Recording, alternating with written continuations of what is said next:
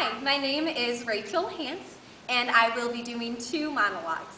The first is from At the End of the Day by Jon Robin Baitz, and the second is from The History Lesson by David Lindsay-Abaire.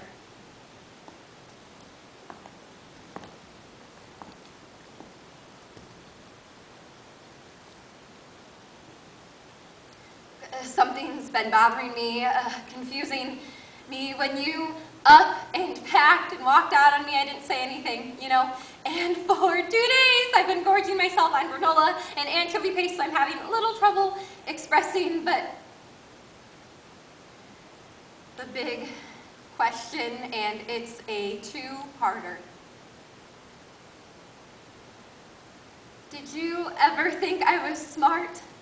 Because I'm not smart, but you, God, making me read, throwing your books at me and your paintings and, oh, God, taste.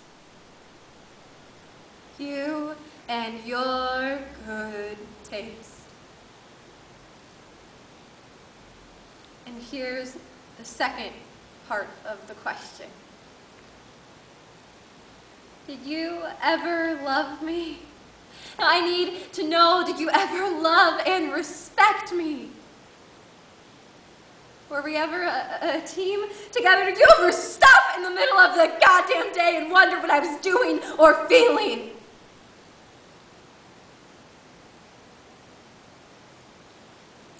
If you knew how much I hate myself for having let you lie to me for so long.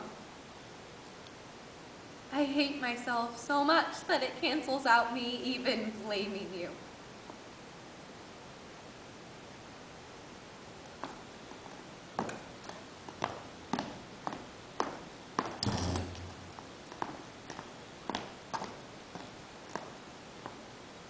Oh, for those of you just joining the group, my name is Maggie, and it's my last day here at the Mount Rushmore National Memorial.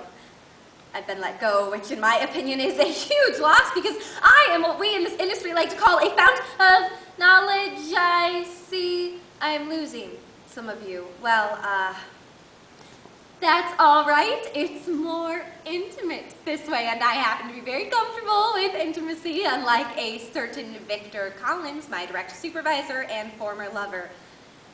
He's the man responsible for my layoff and my monthly herpes outbreaks. Any complaints about today's tour can be directed towards him. His office is located just past the gift shop. He'll be the fat fuck in the stupid hat, and she knows he's hard of hearing, so I say to yell at him and use as much profanity as possible. He responds better when berated and under pressure.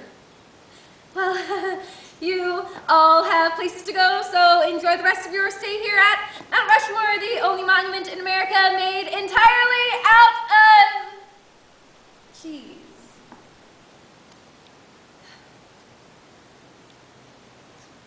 Thank you.